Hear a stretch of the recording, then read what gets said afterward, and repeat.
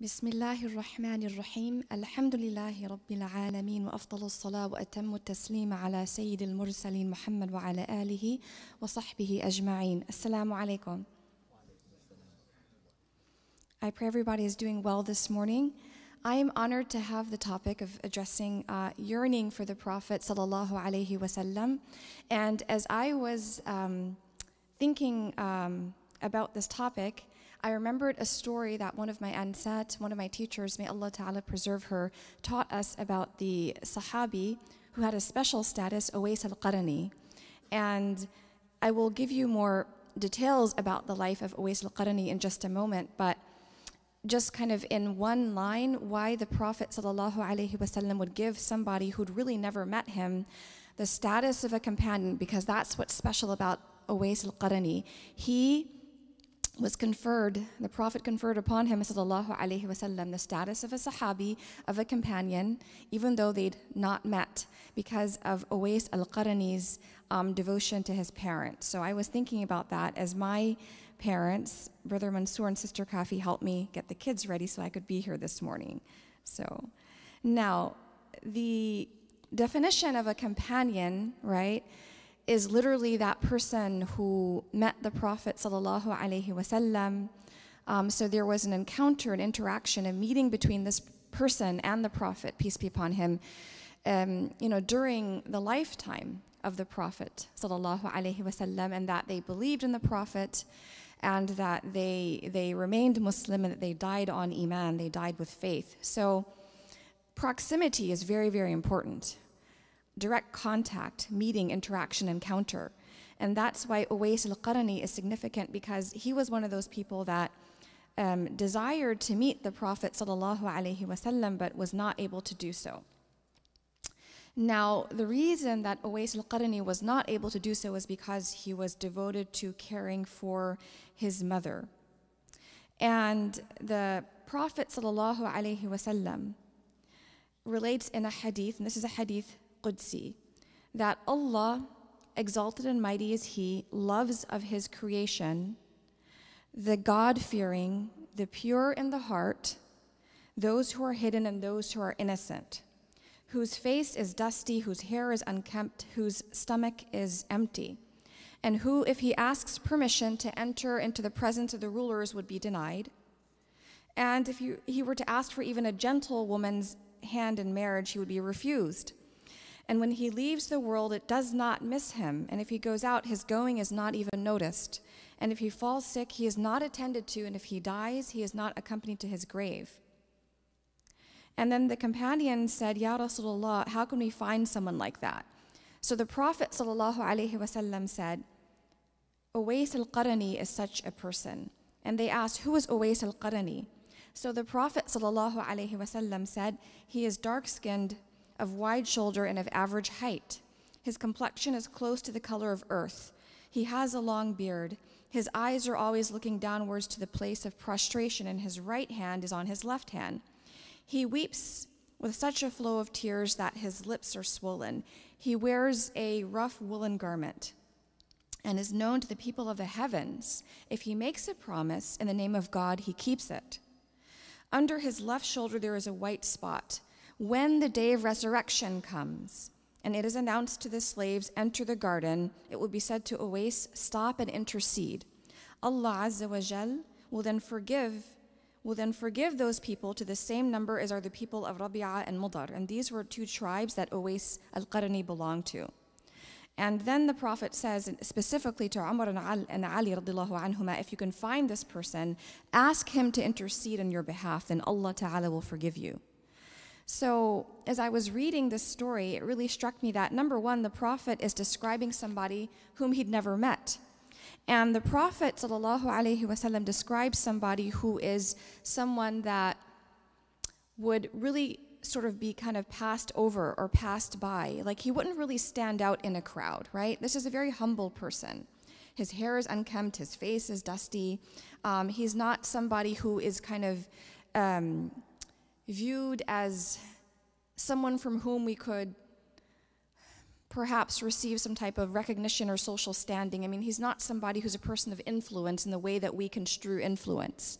And I was thinking about this idea of yearning to meet the Prophet ﷺ, and how in our current culture, when we admire somebody, right, especially speaking about celebrities and that type of thing, because this is a culture that really is kind of built on the idea of adulation of people for reasons that are not necessarily always the best reasons. But nonetheless, in our culture, just to make an analogy, right? So if we admire somebody, we typically look them up on social media, and we might like their page and become their quote-unquote followers, and read, sort of follow their career and whatever, and their exploits in the news, et cetera, et cetera. We might want to read books about them if it's somebody who, say, has passed away, collect memorabilia, et cetera. But the thing, I mean, why are we drawn towards emulating this person to begin with? Like, what is it about them that we yearn to sort of connect with, right? And in many cases, it's because this is a person of some type of high social status or standing or political clout. They have educational attainments, et cetera, et cetera. But ultimately, what should draw us, right, to this person is because they have qualities that are worth emulating.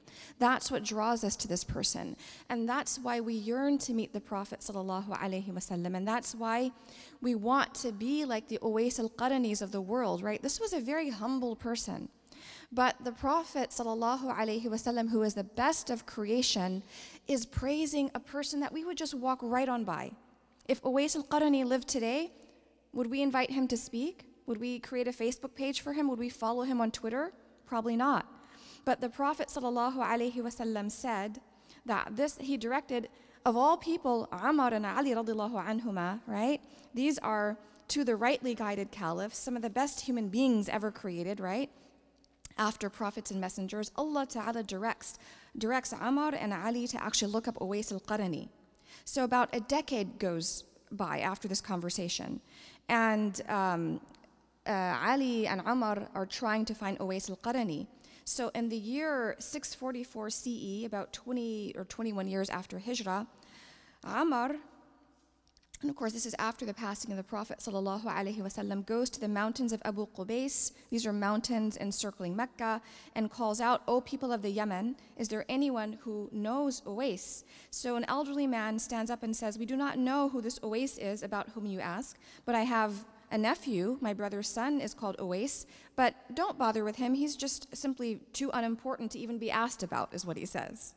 He's poor, and he's kind of submissive and docile, and we don't think that he is somebody worthy of your consideration.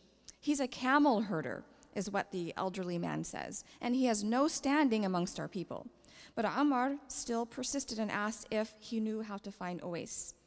And the man answered, "Why do you ask about him, O commander of the faithful? For by Allah, there is not one of us who is more foolish and more needy than this Uwais." And Umar weeps and says to him, "You are so, but not he.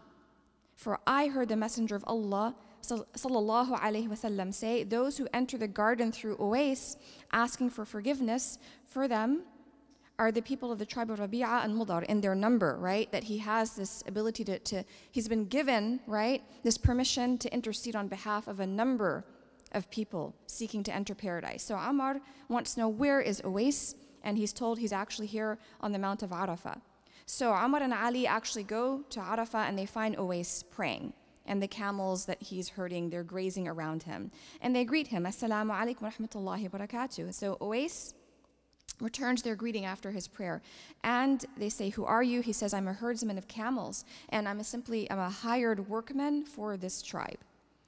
And they said, "We do not ask you about your tending of animals, nor about your being a hired worker, but what is your name?" And he answered, "Abdullah." And they said, "All the people of the heavens and the earth are the slaves of Allah, but what is the name in which your mother named you?"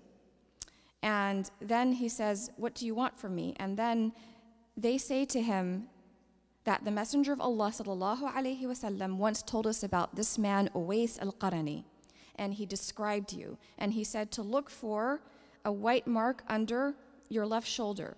So he showed them his left shoulder, and indeed they saw that white mark. And then they embraced him and kissed him and said, "We declare that you are Uwais al-Qarani, so ask for forgiveness for us, and may Allah forgive you." Imagine people of the stature of Umar and Ali seeking out this man simply because the Prophet ﷺ said there would be those who would yearn to meet me, and they would not have a chance to meet me, but seek them out and ask them to intercede for Allah Ta'ala's forgiveness. So Uwais al-Qarani, being the humble person he was, says, I cannot even forgive myself nor one of Adam's children.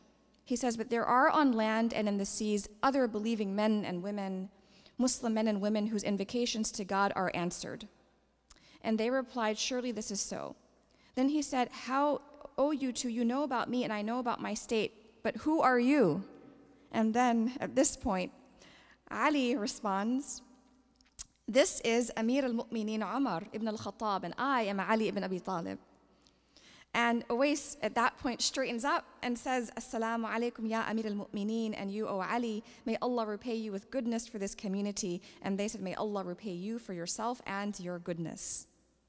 And it is this type of love and emulation that really motivated people to travel long distances to see and to meet the Prophet ﷺ. And even if they could not meet with the Prophet, then what they would do is, right, they wanted to, especially after the Prophet's passing, they would seek out those who knew the Prophet ﷺ, who'd spent time with the Prophet. And there is a hadith where our beloved messenger predicts this, right, where he says, I wish I could meet, and this is from Anas ibn Malik, that the Prophet ﷺ said, I wish I could meet my brothers. And the Prophet's companions said, are we not your brothers? And the Prophet said, you are my companions. And it says, the Arabic is عن Anas ibn Malik, قال رسول الله صلى الله عليه وسلم وددت أني لقيت إخواني فقال أصحاب النبي صلى الله عليه وسلم أوليس نحن إخوانك, right? Are we not your brothers? He says, أنتم أصحابي ولكن إخواني الذين آمنوا بي ولم يروني. Again, you are my companions, but my brothers are those who have faith in me, although they never saw me. And I think every time we consider the beauty of this religion, every time we thank Allah subhanahu wa ta'ala for making us Muslims, every time Allah Ta'ala blesses us with the desire to want to worship and to pray and to fast and to be kind to those around us. It's not because of some intrinsic merit of ours, but it's because maybe just in a really small way that we yearn to be with the Prophet ﷺ and to follow in his footsteps. There are some beautiful discussions. I want to conclude with just a reminder on related in the Shifa of Qadi Iyad. And there are several ahadith, and one that really spoke to me, this is from Abu Hurairah, where the Prophet ﷺ said, those in my community with the strongest love for me are the people who will come after me. See, we praise the generation of the companions and the tabi'een, and we know that the Prophet ﷺ said they are the best of generations because they had that proximity to the Prophet. But we're removed, right, from the lifetime of the Prophet ﷺ by 14 centuries, right? We're in the 15th century now, actually. But he said again, those in my community with the strongest love for me are the people who will come after me. Some of them would give their family and wealth to have seen me.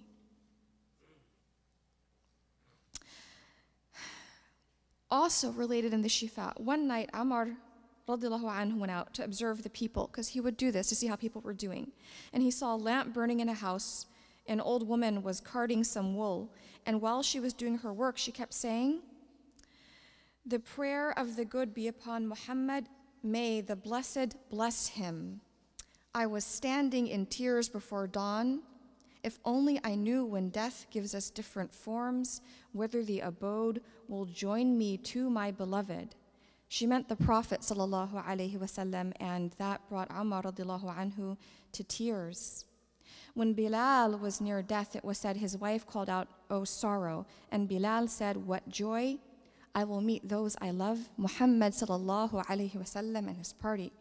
May Allah Ta'ala allow us to meet our beloved Prophet sallallahu alayhi wasallam at the hold, at that pool where we drink from his blessed hand.